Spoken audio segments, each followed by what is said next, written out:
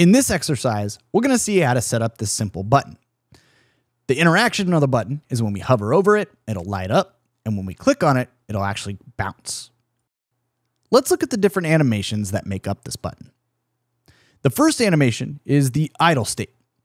This will keep our button just in its, idle state. Then we have the clicked animation, which is going to create that bounce. Next, we've got two different animations that change our color. The first one is in its non-hovered state, so it keeps the button blue. And then we've got the hovered animation, which changes our button to a purple color. Now let's go back to the state machine and start setting things up. Let's start with a little bit of housekeeping first. The first thing that we're going to do is rename our layer so that it's easy for us to understand what's going on. And then let's get rid of this any and exit state because we'll just be using the entry state. Now the first animation we're going to start with is the not hovered animation. And we'll hook that to the entry state so that we start where our button is blue. Now once again, if we look at the not hovered state, you can see that we've keyed the color here. And then the other state that we're going to use is the next state is the hovered animation. And we're going to hook our not hovered state to that so that when we hover the button, we go to the that hovered state and it'll change our button to purple. Now let's create a listener by selecting our button and then hitting the plus button in the listeners panel. And we'll make sure that the listener action that we're looking for is the pointer interaction.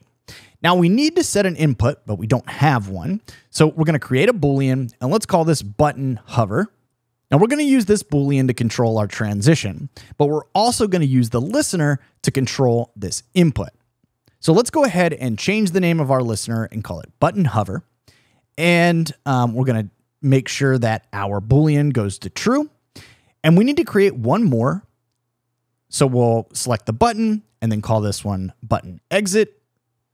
And on a pointer exit action, we're going to make sure that this Boolean goes back to false. Now, when we play the state machine, forget the color of the button. Just pay attention to the Boolean. You can see that as we mouse in and out, the Boolean is turning on and turning off.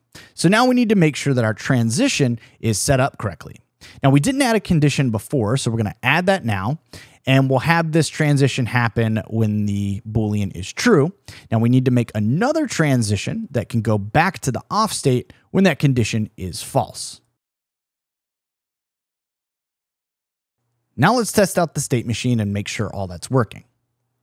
So as you can see, when we mouse over, we go purple, and when we mouse out, we go back to the correct state. So our button is changing colors just like we want.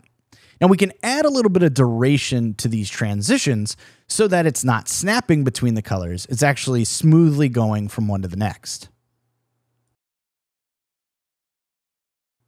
As you can see, that duration made a world of difference, and you can mess with that number to get it looking exactly how you want it to, and you can also give it a little interpolation if you want as well. Now let's add a new layer so that we can add in the click interactivity. Now for the click interaction, we're going to be using the idle and click animations. The idle animation is going to keep our button in its normal state, and then the click will actually add that bounce in. So now let's go back to the state machine and drag that idle animation on and hook it to the entry state. Let's also move the any state out of our way. And let's also add in the click animation. Remember, this one is going to make that little bounce. So let's drag the click state onto the graph and create a transition between the idle and click state. And then we can go ahead and create a second transition to go from clicked back to idle. We'll also need an input to control this. So we're going to use a trigger, and let's call this button click.